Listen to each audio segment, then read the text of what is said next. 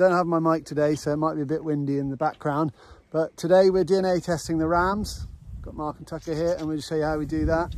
I put the camera a bit low, but we're on a little tripod thing. So basically, I've got two pockets here. I've got my scanner. Tucker's got the EID, which is connected to this via Bluetooth, the scanner. And I've got all the empty DNAs in one pocket, full TSU units, sorry, I should say, in the other pocket. And then we transfer and move around pretty quick. So we'll show you how we do it.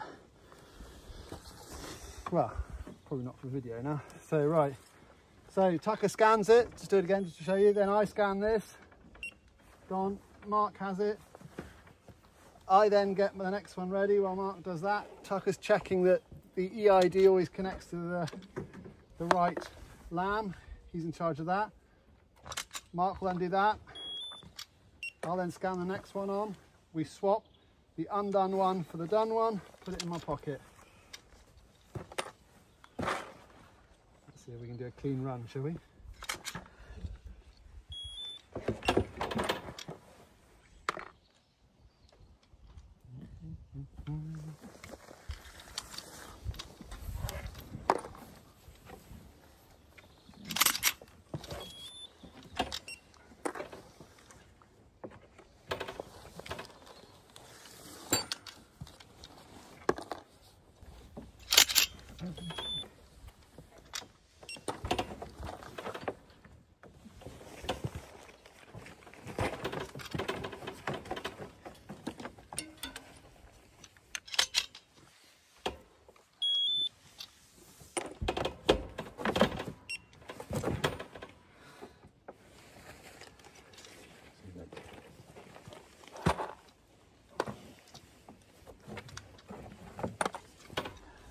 So there we go. That's one little pen full. How many was that?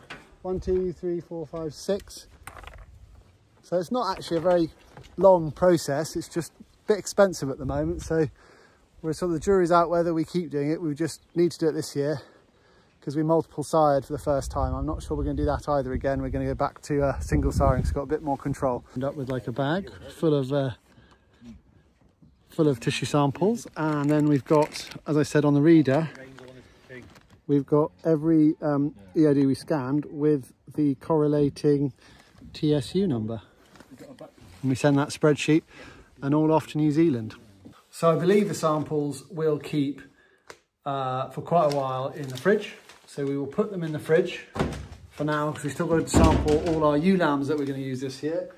So they'll go in there. And then once we've done the ewe lambs, we'll send them all off to Genome NZ in New Zealand to get them the parentage tested. I think they also give you gene markers, which is really good as well.